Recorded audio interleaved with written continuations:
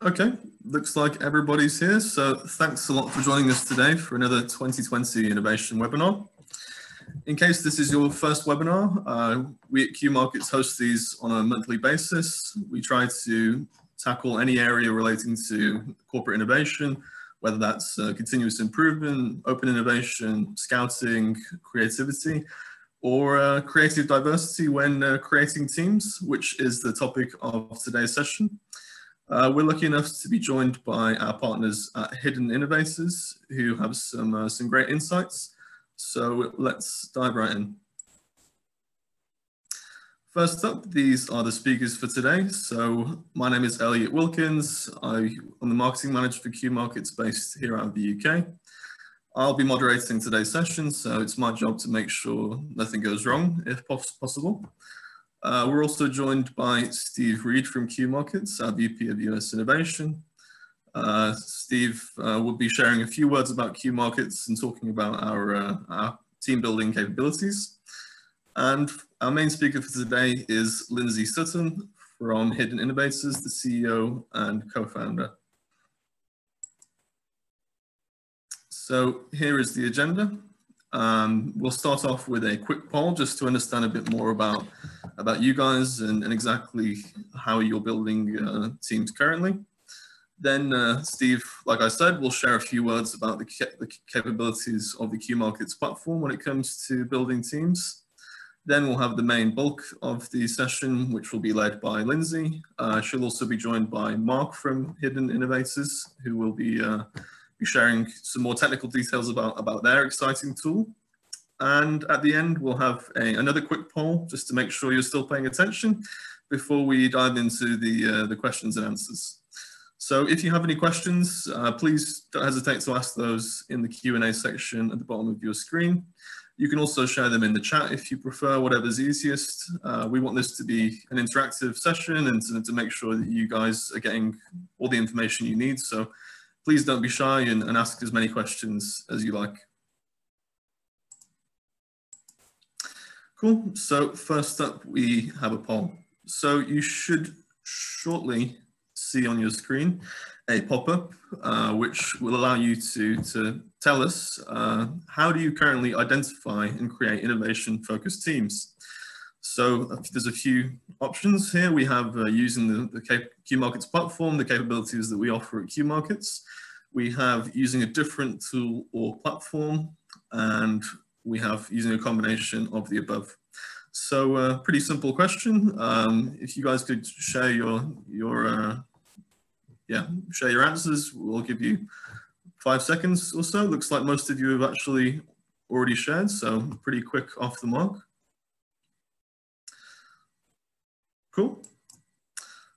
So disappointingly, we can see that none of you actually are using the Qmarkets platform currently to identify and create innovation-focused teams. So that's a shame. Hopefully what Steve shows you can change that.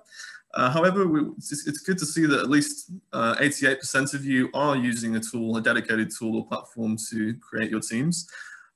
We don't have the option for you to share any details within the poll functionality, but if you could leave a question in the Q&A section or in the chat section explaining what platform you use currently or giving us a bit of information about the tool or platform that you use, that would be really interesting for us to either discuss in the Q&A or just for us to research and learn a bit more about how you guys are doing that currently. So please, yeah, feel free to do that. Okay, so I think that's it for me for now. I'll hand over to Steve. Thanks, Elliot. And let me share my screen real quickly.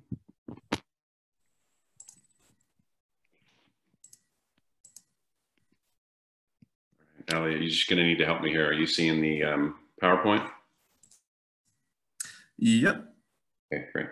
All right, so actually these polls are getting better each month. So one of the things that'll come out of this, hopefully from a customer perspective, is Qmarkets tool. One thing we're really good at is listening to our customers. So you see a list of some pretty well-known companies, and of course there's hundreds of others that we work with. But one of the things we pride ourselves on is listening to our clients and implementing change based on their current needs. And so just as a reminder of who we are, I know we've been doing this now for years, but we're a innovation ecosystem, literally from end to end, starting with trends all the way to finished products, where as a customer, you're able to evaluate what's coming in the future, bring in partners, experts, academia, startups, reach out to your employees, search for technology and acquisitions through our scouting tool, all the way through our project management component, which gets you ready for launch and really building out improvements and new processes, new products, and new customer-centric focused ideas. So again, just a reminder of that. We're actually going to jump into the system a little bit today for about 30 seconds. So again, focusing on that idea of listening to our clients. When you scale innovation, meaning you implement a solution like our product here, and this is our flagship solution, our Q-Ideate product. You can see as you log in, I'm looking at the Hive, which really tells me what's happening for me personally, whether it's a campaign, things that maybe a Shark Tank, which has been run, and it's congratulating an employee who implemented an idea that's been now in use. And we're sharing ROI on that. One of the key components, of course, is as I engage and I'm involved in either a campaign or an open idea submission, I can, of course, submit my ideas. And that's really where it all starts, with the crowd. But another key component is as you start scaling ideas, right? As you go from 50 or 100 ideas to 500 or 1,000 or more ideas, how do you scale building out these ideas, right? You're straining resources. And so our product has this really well thought out design, which, and again, you can see this is someone else's idea. I'm welcome to comment, I'm welcome to give feedback, but there's two real ways where the system is building organic teams, right? The first is I have the ability when I see an idea to do what we call join the team, right? Which is, hey, this is a great idea. I have a skill set, whether I'm in finance or HR or engineering or R&D. I've got something I could contribute to this idea. And as I would then type in my case and share that, I then hit join the team. And this allows then whoever will take over ownership to really look and say, okay, we've got this great idea. It's moving along. But we need resources. And so it's this, again, this organic team that can be put together. A second way is the AI built into the system.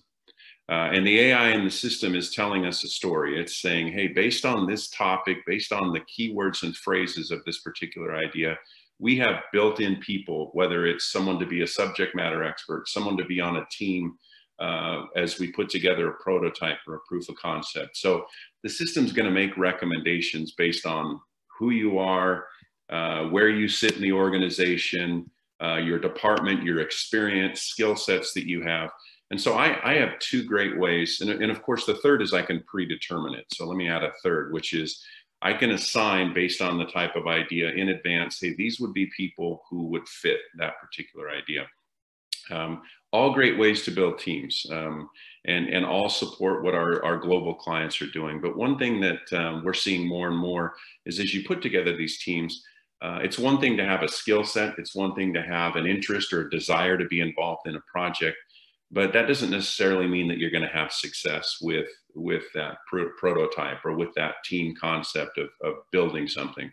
And so I'm excited to have Hidden Innovators here. They're a partner I've been working with for a little while. I'll even confess we, as a team, as a sales organization, took their assessment. It was really interesting what we learned. But one of the things you're going to hear today as best practices that they share is perfect teams are really scientific based. And so with that, Lindsay, I'm going to stop sharing my screen and look forward to what you have to share with everyone today. Thank you so much. I just want to say thank you to Qmarkets for inviting us to do this. And I am absolutely a believer that time is your most valuable asset. So thank you to all the participants that are tuning in, because that is absolutely critical. Let me figure out how to share my screen. And then you tell me if you can see it. Good? Is everybody? You're good. Yep. See, okay, what you'll see today. So we're going to talk a little bit about creative diversity and why that is the topic and why it's so important for us. I'm going to talk to you a little bit about my research and how there is actually 3 creative personas. When we think about problem solving, especially when we're thinking about innovation, we typically tend to take one of 3 tracks. And then we're going to talk about why getting all of them together to collaborate in a comprehensive, productive way is super important. Talk a little bit about team development, and then I am going to turn it over to Mark, my colleague, and he's going to show you a little bit about how we can get intentional about team formation. Okay, so let's talk a little bit about creative diversity, a little bit different. It's a deep level diversity metric. So we're going to let's talk about the myths that we have right now. This is typically what we see in our organizations right now. Some people are creative. Only a few people are creative. Not everyone is creative, right? So we have to cognitively, consciously dispel the myth that not everyone is creative. We are all creative. We think artists are creative, musicians are creative, writers are creative.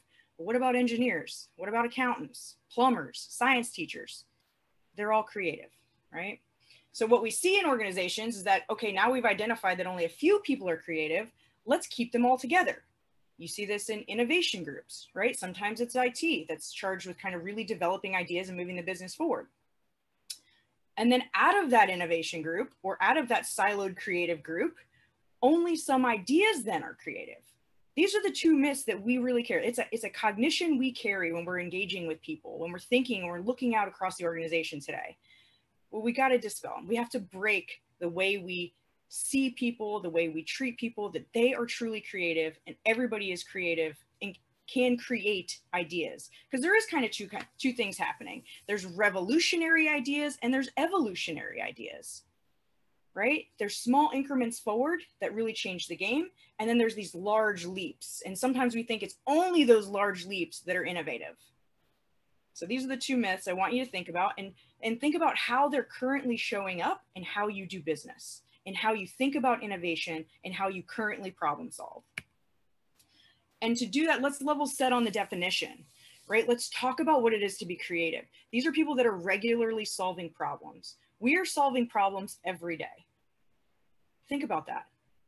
In every function of our lives, whether we're parents, whether we're taking care of aging parents, if you're a homeowner, you are solving problems every day. And then where they become innovative, right, is if they're initially novel and they become accepted by culture. So this is this place of creativity. We are all creative. That is, if there's one thing I want you to take, it is that you are creative. Everyone around you is creative, right? So this is my first thing that dispels the myth. But, there is a but, we're all creatively different.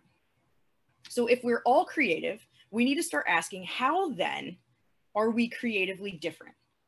How are we creative if we know we're all creative, right? We have different flavors of creativity.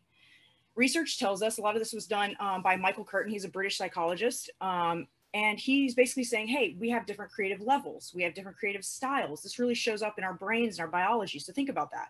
Our skill set. We as organizational leaders have hired the brightest, the most skilled, the most experienced, the smartest, the most intelligent, the most adaptable, whatever it is. We've hired for skills, experience, and expertise, right? That creative, but then we're almost locking up some of their creativity, right? So we have brains, biology, behaviors is really that motive. Like what motivates us to be creative? And then what are the opportunities or boundaries or constraints or environments we find ourselves in order to express our creativity? One of the things that I found when I realized creativity is locked up in people is ask them about their hobbies. Ask them about what they do when they're not working. And you will see this very creative expression in some people. So people are expressing creativity, and there's an opportunity for us to make sure that it's included in this innovation process, right? So we know that we're all creatively different. Let's change the way we think about it. We are creative, we're creatively different, and now there's no ideal or superior combination of creative level or style or opportunity or motive.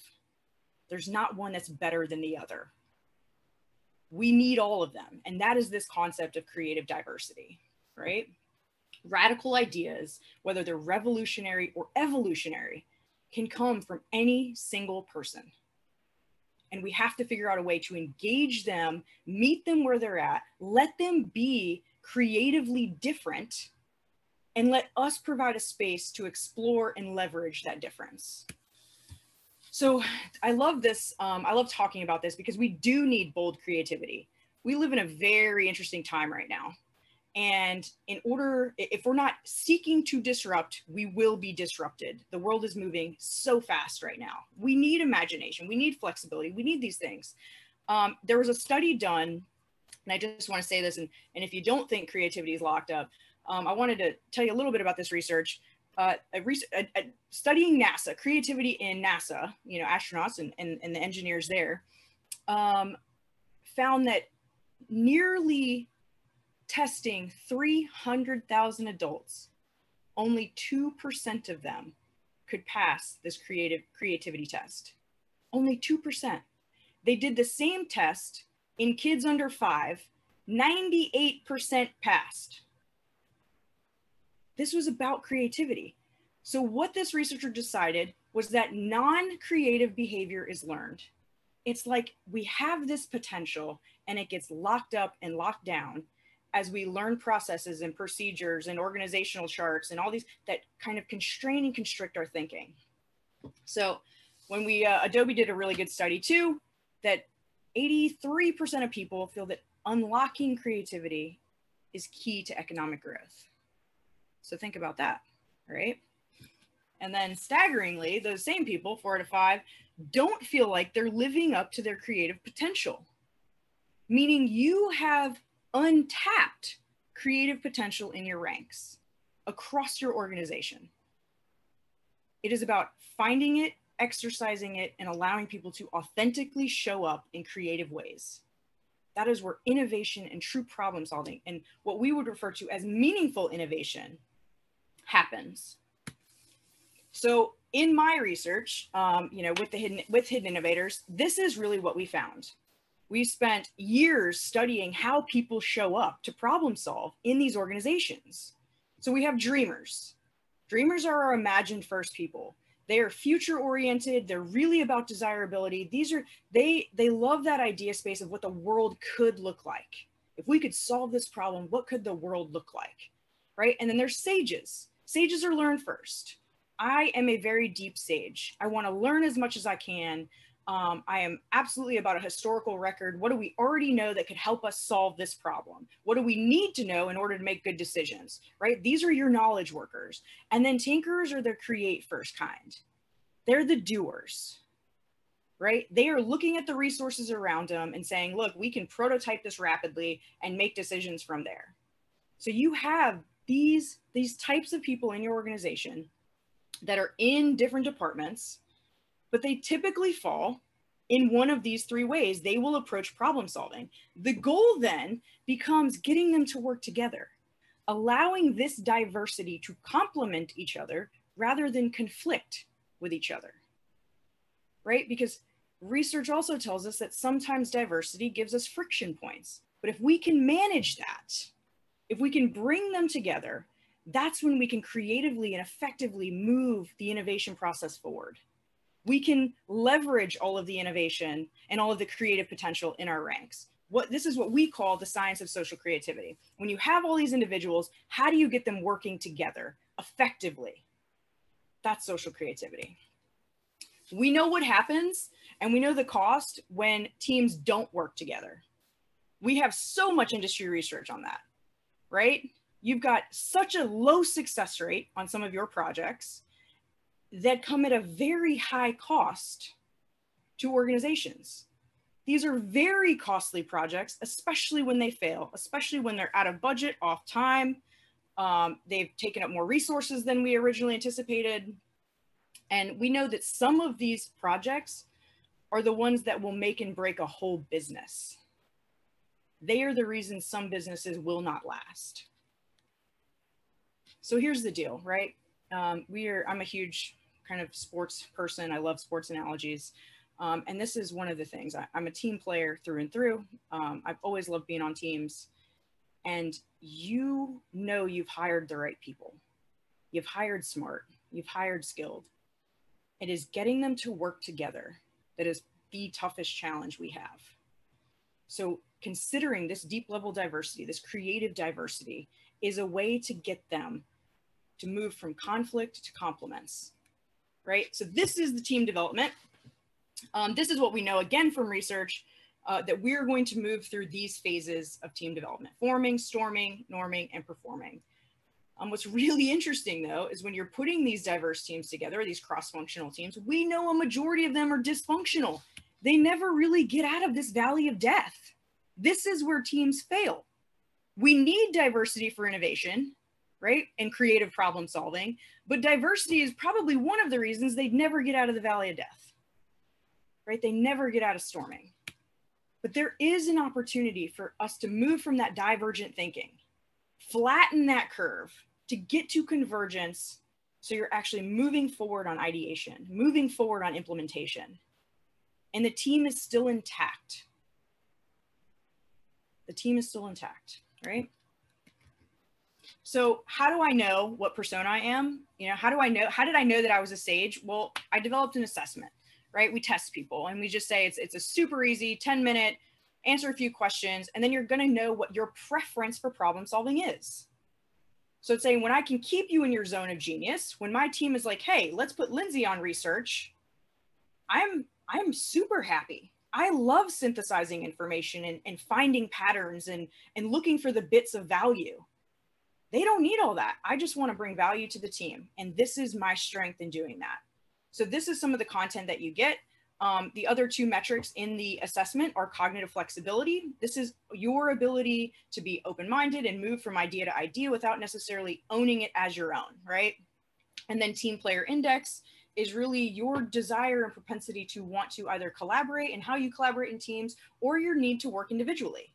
Both are very valuable, right? We need people who can work independently and then also come back to the team and collaborate effectively. Right? So knowing that my team is thinkers, my team is dreamers, I'm the deep sage, they know how to talk to me and get some of my best work, and I know how to do the same. So the first step for hidden innovators is an assessment, just figuring out what you are. And then it's turning it into, how do we start getting you to work together, right? How do we get to this place of convergent diversity? No longer divergent, no longer sitting in that valley of storming and never getting out, never moving forward.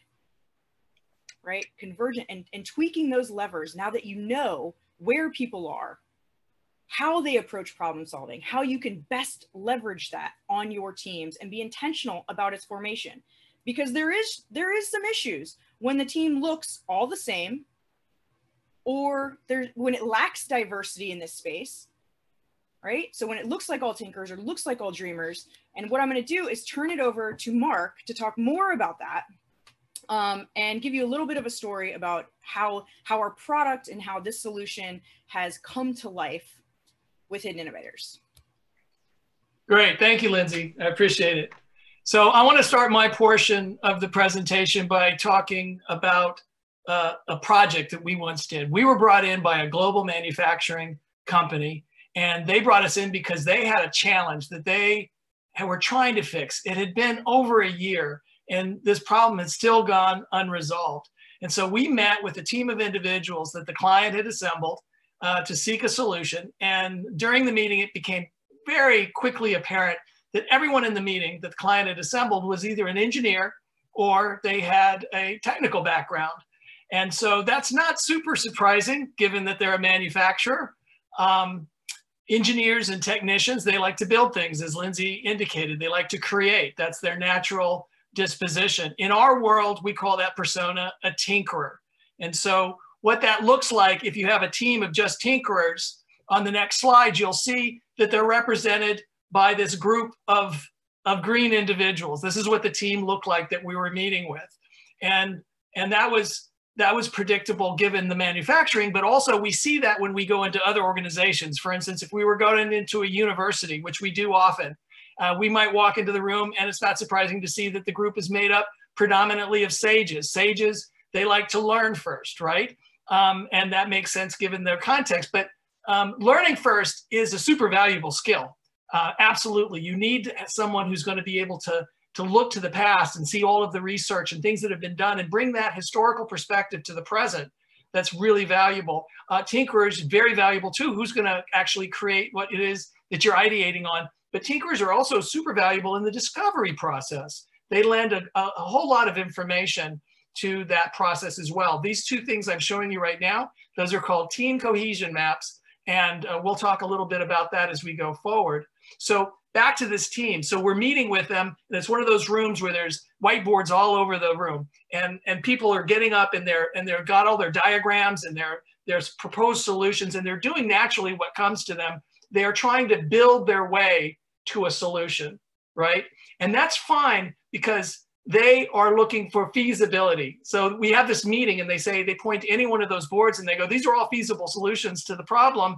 And for them, the meeting is over. That's all that was required. Now, from a consultant perspective, we were like, no, that's not. We're missing some components. For instance, it may be feasible. It may be possible to build that solution, but is it viable? Is it a viable solution? SAGE is naturally geared toward viability. So viability could be from a time perspective. It could be from a financial perspective. It could be from a historical research perspective. What else has been done that's similar to the proposal that you're making? They bring all of that to the table.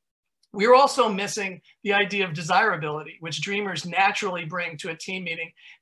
Dreamers think outside of just feasibility. You know, the engineers are saying what's possible today. Dreamers oftentimes will say what's actually possible beyond what's available today. Apple is great at that. So it's super important to have dreamers included in that process. And so at the end of that meeting, we said to the CTO who had brought us in, hey, do you mind if we come back and do this with a different group? And she said, sure. And so we went out to the organization, all across the organization in the plant, and we curated this group of individuals. And in 6 weeks, we had a solution to that problem that had been unsolved for over a year. And more importantly, during that process, we uncovered this much, much larger problem that they had that they were able to get a head start on.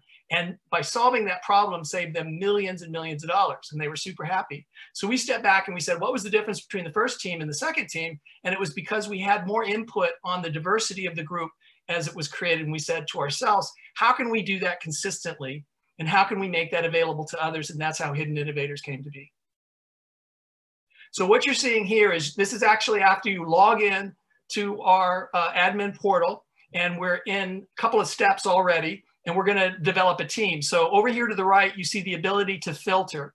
So you may have 100 or several hundred people that have taken the assessment. It's required in order to have the ability to filter. It's everyone who's taken the assessment. And the first thing you're going to do is you're going to decide, do I want Dreamer, Tinkerers, and Sages? And the majority of our clients actually click all three for reasons we've discussed previously. Secondly, that you might want to draw from a particular department. And so that functionality allows you to do that. And for instance, if the thing that you're trying to solve has a particular illegal element to it, maybe it's going to end up in a patent and that's your goal. You still want all three personas, but you also probably want someone who's there from the legal department. And so you have a different mix like that you're able to choose. Thirdly, you can bring people in from outside. As long as they've taken the assessment, these could be other units in your organization. They could be businesses outside. They could be partners. They could be consultants. They could be vendors. And you can bring those people in and they add a wonderful dimension as well. So as you can see, that's kind of like the crowdsourcing for ideas, but this is crowdsourcing for the actual solution teams that you put together. So next, I'm going to move you to the bench. The bench is just the people that you have available to make teams out of. And as you can see, the persona is there, describes them with their name and also the scores that they have. You're going to move on to the next step. You're going to name this team. And then you have two options. You can create team where you'll continue the process and you'll do it manually in terms of putting it together. Or you could choose to do the team generation, which uses one of our algorithms to dynamically optimize the mix of people that you put into a team, which is a pretty exciting feature. Now, in the next page, I'm going to jump to where you actually have your team assembled. And so that's what you have over here to the left that you see. It has your team members. And again, it has its scores and you can see who they are. In the middle, then, we see this new cohesion map. And you can see right off, there's quite a bit of a difference between this cohesion map in terms of the blend of those three personas and what I previously showed you which is now featured up in the right-hand corner. And so this is not only blended well and diverse within the fact that they have the three personas well represented, but it's also the width of those bands. The connections you see between those individuals are actually the connections that those people are going to have in terms of the conflicts that might arise, or the cohesion, the cooperation that they're going to show. And so a big part of this not is just the mix, but also the ability in advance of putting that team together and meeting with them, being able to know who in the individual team is going to be able to contribute, and who in a pairing of those individuals, you might want to get ahead of that in that storming phase. We actually coach our clients and be able to do that, and it makes for a much more successful team. In final, I just want to show you this last feature, which is even when you have the team together, the one I just showed you is based on relationships. You could also choose the one below that, which is creative. And what it does is it keeps the same team, but it changes the width and the connections between individuals, because it's based on cognitive flexibility. That's what it's focusing on. Its algorithm says, in terms of cognitive flexibility, how will these people relate to each other? And each of those different ones that you can click on are going to tell you different things about the team, and for the whole purpose of creating more dynamic communication and more productive communications. Now, there's a lot of steps in here that I didn't show you, but in order to do that, we are going to move to the next step, which is we would love to offer you, for everybody that's on the presentation, you can get a free Hidden Innovators for Teams account. We're going to give you access to the portal. You'll be able to assign assessments. You'll be able to create teams. You'll be able to set goals. We're going to give you 10 free assessments, which you can take one yourself and use the rest for your team members, and up to an hour's worth of more in-depth, just focused on your team. For your people that took it, we'll show you how to put them together into team and use all the other functionality we weren't able to show you today. And to do that, all you got to do is click on or copy down one of these links, or just hold your phone up to the QR code. It'll take you directly to the registration page. You have to register first, and then when you get into the portal, you'll see an area where it'll ask you for a promo code. That promo code is the QM webinar. You do that and you're good to go. I think now it's probably time for the Q&A portion. Wonderful. Thanks a lot, Mark. And thank you, Lindsay. That was, I think I can speak for everyone when I say that that was really inspiring and educational and fascinating, especially seeing exactly how your tool works. So yeah, first of all, we do have a second poll to conduct. So let me quickly launch this for you all. Okay, so you should be seeing it now on your screen. The question in this poll is, how important do you think diversity is when creating teams? And the answers there are pretty standard: extremely important, very important, somewhat important, or not important at all. So if you could quickly provide your answers there, and we'll share the results shortly. So I'll give you 5 or 10 seconds to share. What's interesting with this question is that the phrasing is relating to diversity and not necessarily creative diversity. So it could be relating to the background of your users and teams as well. So it's slightly different when we're thinking about creative diversity to diversity in general, and how they are both relevant when it comes to innovation. Okay, so let me share these results with you. Interestingly, there is a bit of a split. We have, as expected, most of you, after this great presentation, you can see how creative diversity is extremely important. But it's interesting to see that it's not unanimous. Some people do believe that it's not, that it's only somewhat important. So, any thoughts on these results, guys? You should be able to see them now. Yeah, I think there's, when we talk about diversity, it means a lot of things, right? So we have a lot of D&I movement and progress being made here, especially when it comes to race, gender. And I think there's an opportunity for us to look at deep level diversity as well, which is really important. Like how can I leverage the way you approach the world, that experience, that skill set, how you problem solve to really help organizations solve some of their toughest challenges? How do you let people show up as they are and use those strengths to really, really shine? Right. Yeah, I can definitely agree with that. So unless there's anything else, I'll jump into the questions. I can see that we already have a few. So first up, we have, how can we integrate the Hidden Innovators tool / methodology into the Qmarkets platform? So hopefully we can have a good answer for that. Yeah, and let me just from a technical standpoint say, just to be clear, they are two separate, right? So you saw the platform, and obviously they have a pretty robust assessment tool as well as a team building tool. So that would be more of an offline discussion, and we could jump into that. So what we'd like to do is maybe schedule a follow-up call and go over that. So probably the easiest way to do it. So perfect. I think and I would just say, I think from our perspective, when Steve showed you the manual process, you can use our tool, you can use the assessments, and you can develop those teams, and then you can just transfer that knowledge into Qmarkets because you've got a manual choice that Steve showed us earlier. So really, it's not that difficult. You have more confidence in the people that you put in there manually, and it just complements what's already there. Right. Yeah, I know that it's very easy for us to integrate and to import data into our system with the individual profiles. So having a profile field that shows just at least the persona associated with the individual that's been identified on your platform can be really useful in and of itself. So plenty of options there.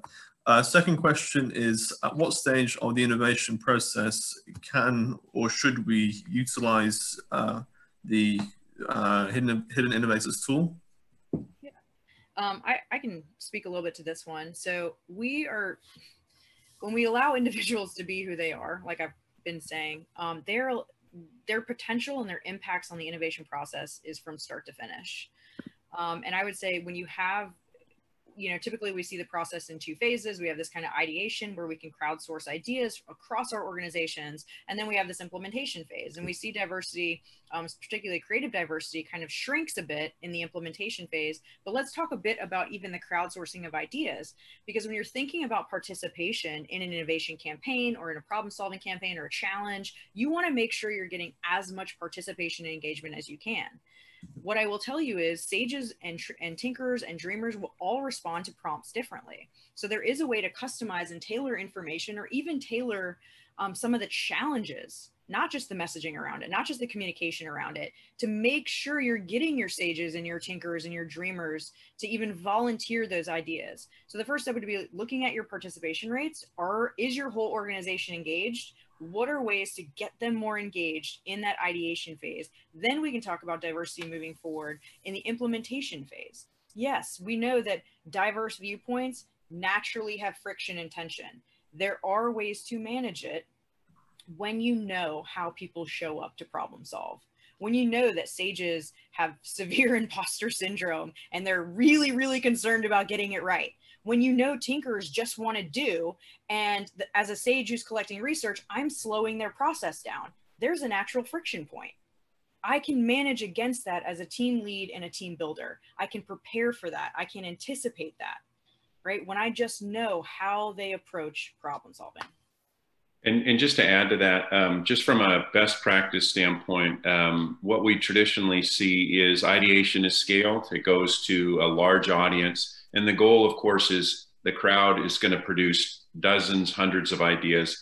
And then as you start going through these look promising process, this is where generally the team concept will jump in, right? So in terms of actually when these teams need to be engaged, it's not going to be right up front. It'll be because the topics are going to be different, right? If I'm asking a question around how do we become more customer centric, or if I'm asking around how do we go back to work in the times of COVID, these are different questions that require different teams. So to throw together people out of the box really is not a best practice. We'd recommend it would be as the ideas come in, that's where teams are created. So. Great. One more question here. How can organizations overcome corporate cultural barriers that hinder building diverse innovation teams? This is a really good question, and I'm kind of glad it was asked because it is something that we see within organizations. So it's really interesting because when Mark was showing you the full green cohesion map or the full red, organizations have a culture and have a persona type that they actually start hiring for, that they start becoming, right? So like we were talking about in academia, I know that I'm surrounded by a ton of sages, right? So that it actually promotes that singular persona. It has to start at the team level, right? So if I'm a team builder, I find a tool like this and I say, look, I really want to be intentional about diversity. It is about channeling and asking the right and making sure that the permissions are there to say, look, I only have tinkers on my team. I really need dreamers and sages. We're actually watching this tool be used in a very large life insurance company who is in the process of reconfiguring and putting new teams together. They're using this tool to say, hey, I have all tinkers on my team. If I am considering new hires, I want to make sure that I have a dreamer tinker or sage tinkers or even just sages to help augment what I know, the problems and issues, and even the progress and success I see with my tinkers, right? So it's using this tool to be intentional, not only about hiring, but then also being intentional about how you get other people and how you augment those personas throughout the organization. You can use what you have to get what you need. That's why Hidden Innovators was built. There is creative potential locked up in the ranks today. And I think that's an important point to make. We showed you sages and dreamers and tinkers. Actually, there's a good number of people that are dreamer sages or tinkerer dreamers. So basically what that means is numerically they're balanced between those two. And so it's not just a single thing oftentimes. Sometimes people are. I'm a hardcore dreamer. Lindsay's a hardcore sage. Many people are just a thing, but a good number of people are double. And they can play both roles. And they're very valuable because they see both perspectives. I mean, and that's, let me, not to belabor the point, but this does not presuppose that you are only one of these things and you will only ever be one of these things ever in your whole life. You're born it, you're going to die it. No, it's to say we actually have a combination as high performing, intelligent people. We can probably do and perform in all of these roles. We can perform as tinkers. We can perform as dreamers. I can certainly perform as sage. It is my preference when I am approached with a new problem to act like a sage. If I have all sages around me and I need to move the project forward, I will probably look and act more like a tinkerer, right? So it is just considering how that mashup and mix up happens and then giving each other the nouns and verbs, the environment that promotes that collaboration, an effective collaboration. Wonderful, thanks guys, that was a great answer.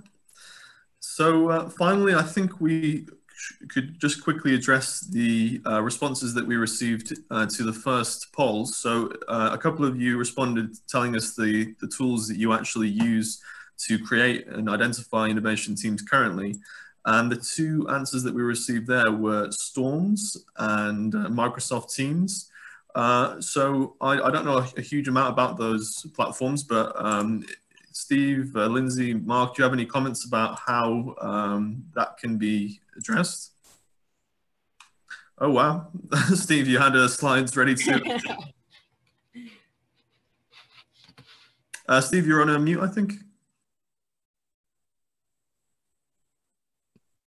All right, sorry about that. Yeah, this one's a big one, and I could see when I saw it that I dropped into it an actual video. So look, we're a software company, right? And we work with dozens and dozens of different platforms for integrations. And so Microsoft Teams is it's the biggest trending service that we work with. So I would just tell you, we have different ways of doing it, but the key is people are already commenting and creating ideas in Microsoft Teams. Our software allows you to take that and move it into the platform very naturally. And so our mantra is meet your employees where they are today.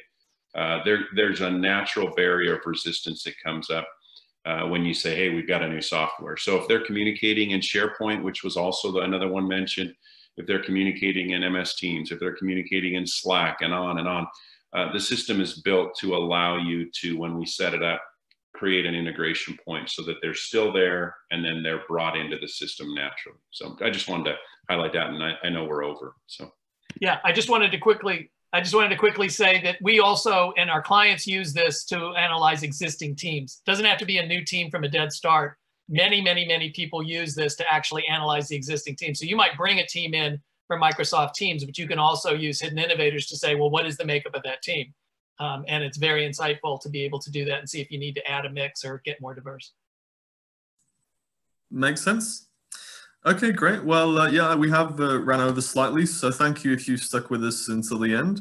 And thank you so much to Mark and Lindsay and Hidden Innovators for joining us. I really appreciate these great insights, and I'm sure our audience have done as well. So yeah, if any of you have any questions, please feel free to send them over. Hopefully you'll take advantage of the offer to make use of the Hidden Innovators platform. And be sure to join us on our next webinar. It should be taking place towards the end of October, so hopefully we'll see you on there. Okay, thanks a lot, everybody. Enjoy the rest of your day. Yeah, bye-bye. Cheers.